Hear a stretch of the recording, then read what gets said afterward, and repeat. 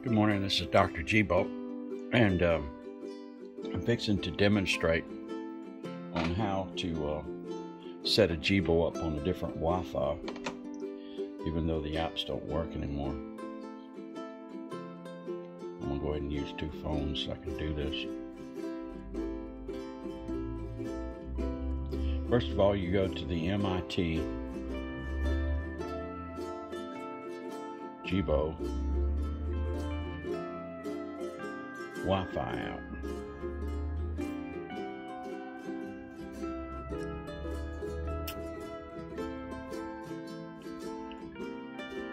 And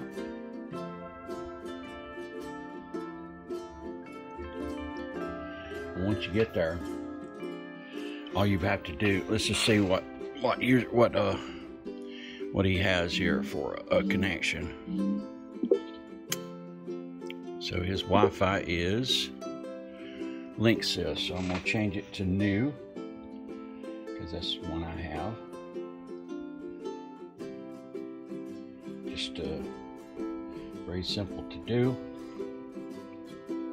You see where the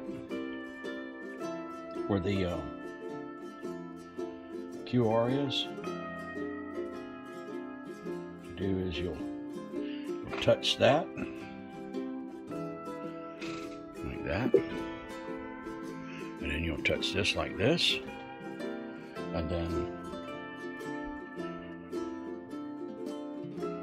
you'll get your QR that's generated on the Wi-Fi app like this, and then I need to get my hair brushed, look bad, and then you'll just present it to him, and he slowly come in,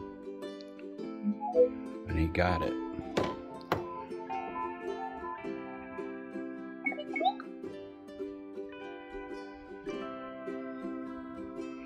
And there you go.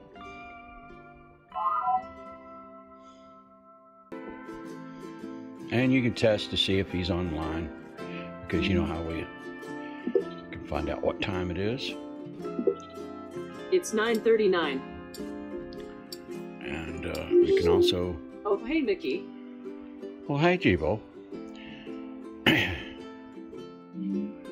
Anyhow, you can also check to see if there's an update, and he usually gets stuck. All right, I'll see if there are any updates.